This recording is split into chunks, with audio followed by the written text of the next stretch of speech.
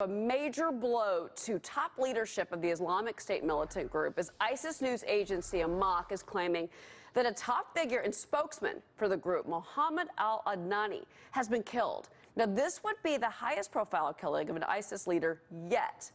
But this is happening as Secretary of State John Kerry is suggesting that the press would, quote, do us all a service if it didn't cover terrorism quite as much. And that drew criticism from a number of news outlets, including the staff at Mr. Kerry's hometown paper, the Boston Herald, who published an editorial that reads, quote, yes, let's just ignore the bodies piling up from suicide bombings and well-plotted massacres. Let's not dwell on those lost at the Pulse nightclub in Orlando or the Bataclan in Paris or at a Christmas party in San Bernardino.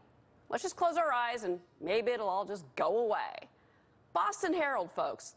Quote by quote. Well, John Hanna is the former Deputy National Security Advisor for the Middle East, a former Vice President Dick Cheney. He joins us now with his take on how significant, sir, the death of this ISIS leader is in the fight against the group. And also, I want to get your take on John Kerry's statement. I mean, Ambassador John Bolton told Fox News Channel yesterday that Mr. Kerry should just go ahead and work for The Onion if he's going to make comments like that.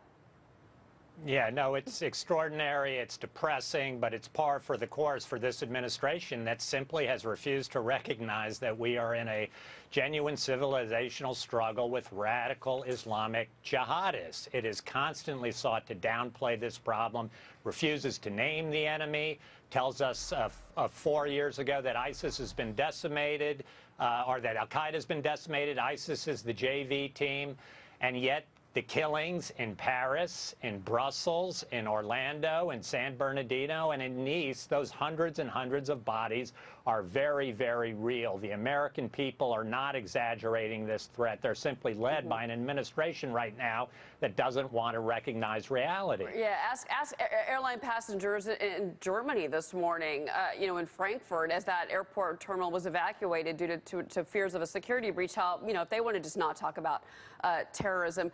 Let me ask you this. Russia had come out initially after the U.S. had reported its potential airstrike against this top ISIS official. Russia coming out saying that it was them.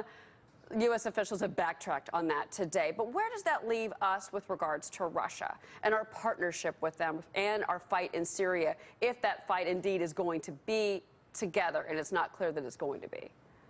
Yeah, I'm very, very skeptical that there's any real ground here for strategic cooperation between Russia and the United States. There may be some tactical opportunities. I certainly don't believe that the Russians successfully made this hit on Adnani. I don't believe anything that comes out of Russia's mouth right now. They're all about deception and lies, and the first priority of building up Putin in Russia vis-a-vis the United States.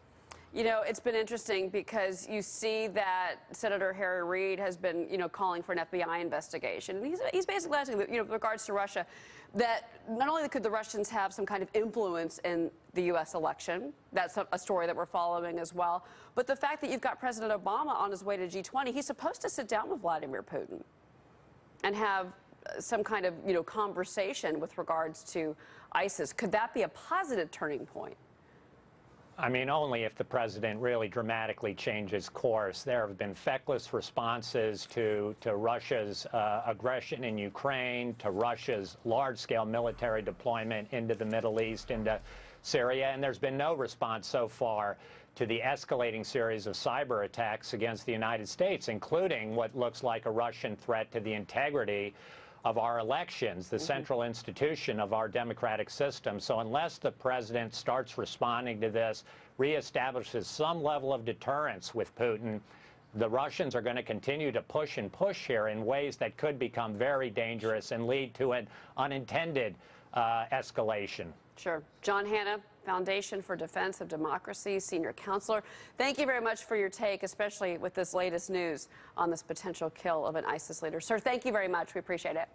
Thank you.